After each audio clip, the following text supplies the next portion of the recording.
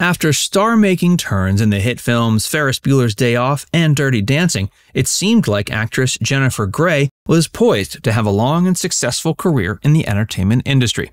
But a pair of nose jobs she received took away what made the actress special and made it hard for her to find work into the 1990s. Join Facts First as we take a look at the plastic surgery that destroyed Jennifer Grey's career. When plastic surgery goes bad. Getting plastic surgery isn't uncommon in the industry. While the average plastic surgery isn't too invasive and will likely only increase the celebrity recipient's chances of success, this wasn't the case for the pair of nose jobs that Jennifer Grey received in the late 80s. Prior to her botched surgery, Jennifer had risen to prominence in Hollywood thanks to roles in the features Red Dawn, Ferris Bueller's Day Off, and Dirty Dancing. While her roles in the former features had been supporting ones, her starring turn in the latter made her a star. Jennifer starred in Dirty Dancing alongside Patrick Swayze, and both of them rocketed to stardom as a result of the film. Patrick went on to have a long and successful acting career, but sadly Jennifer Grey was duped into getting a nose job soon after the film's premiere, decreasing her future career prospects. Jennifer Grey's nose job goes bad. According to Jennifer, the nose job she received soon after the release of Dirty Dancing took away her identity and subsequently her career. She actually ended up having to receive 2 surgeries, though she intended only to get 1. Her first nose job was botched, so she got a second one to fix the mistakes. The second nose job was able to salvage her nose, but it also left the star essentially unrecognizable. Memorably, Michael Douglas was said to have not recognized her upon her first public unveiling after recovering from her dual nose jobs. This unveiling took place at a film premiere and devastated Jennifer. As it turns out, nose jobs ran in her family. Both of her parents had them, and Jennifer's mom had even encouraged Jennifer to get one from a young age. While Jennifer was sympathetic with her parents' needs to control their own appearances, she always claimed she was beautiful enough the way she was and didn't need a nose job. But her tune started changing once Hollywood execs began echoing her mother's sentiments. Once it became a business issue, Jennifer felt getting a nose job was the right thing to do. But Jennifer had risen to star status with her God-given nose, and that was the nose people wanted to see. Her nose job not only did nothing to increase her career prospects, it actually diminished them. The consequences of Jennifer's botched surgery. Jennifer Grey's nose made her stand out, and she didn't feel like herself without it. The actress had a hard time coming to terms with her new nose, but she was eventually able to overcome the challenge. Besides her mother and the film executive we mentioned, another person who contributed to the actress's negative view of her nose was Andy Warhol.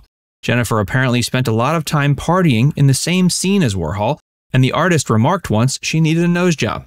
Despite all this bullying, it ended up being the prospect of more fame and fortune that caused Jennifer to go under the knife.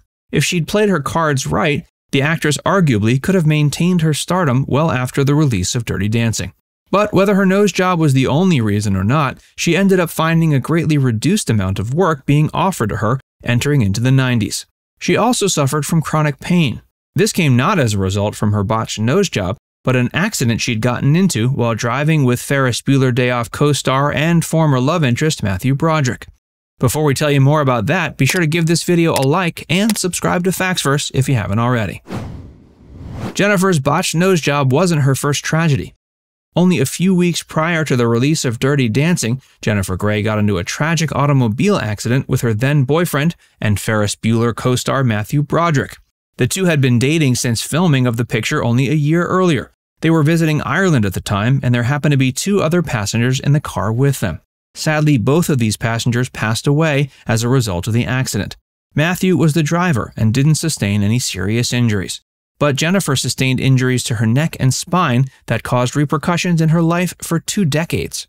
Jennifer and Matthew's romantic relationship didn't last long after that car accident, but her pain sure did. The accident caused Jennifer to suffer from chronic pain for the next 2 decades. But it wasn't until a physical exam she took in preparation for her competing in the 11th season of Dancing with the Stars that the actress finally realized what had been hurting her for so many years. After realizing she'd been plagued by spinal injuries that she wasn't aware of since that 1987 car accident, she finally underwent the surgery she needed and was able to say goodbye to her pain once and for all. She also had long since come to terms with the results of her botched nose job, and so had audiences. She had long since given up dancing after the release of Dirty Dancing, with one of her main reasons for doing so being that chronic pain. She was also afraid her decidedly unprofessional dancing skills wouldn't hold their own in the eyes of Dirty Dancing fans. The movie had depicted the actress as a trained dancer. While Jennifer has always had dancing in her blood and certainly has innate rhythm, it wasn't until working on Dirty Dancing that she first gained any professional dancing experience.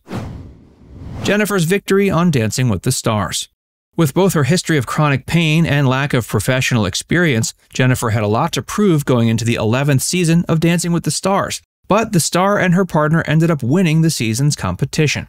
Sadly, her Dirty Dancing co-star was no longer alive to see her win that season. Patrick Swayze had passed away in 2009, and Jennifer was of course saddened to see her former co-star go. Although Jennifer and Patrick never had been romantically involved, they shared a deep friendship. And there were always those fans who refused to believe that the chemistry Jennifer and Patrick exuded on the screen wasn't real. But both Jennifer and Patrick have continuously denied they ever hooked up in real life. Patrick was married at the time, and Jennifer Grey was busy hanging out with Matthew Broderick.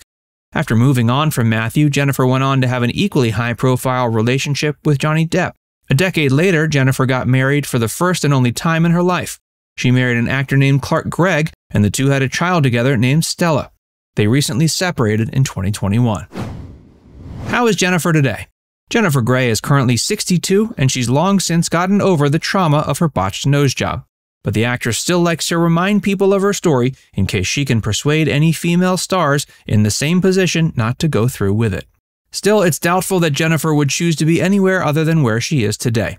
She claims she's happier and more free than she's ever been, and all the hardships she's overcome have only helped her become who she is. Now it's time to hear from you. Did you know that Jennifer Grey and Matthew Broderick dated after Ferris Bueller's Day Off? Let us know in the comments section below. And before you go, make sure you give this video a like and subscribe to Factsverse if you haven't already. Click the bell icon to stay updated on all our latest content.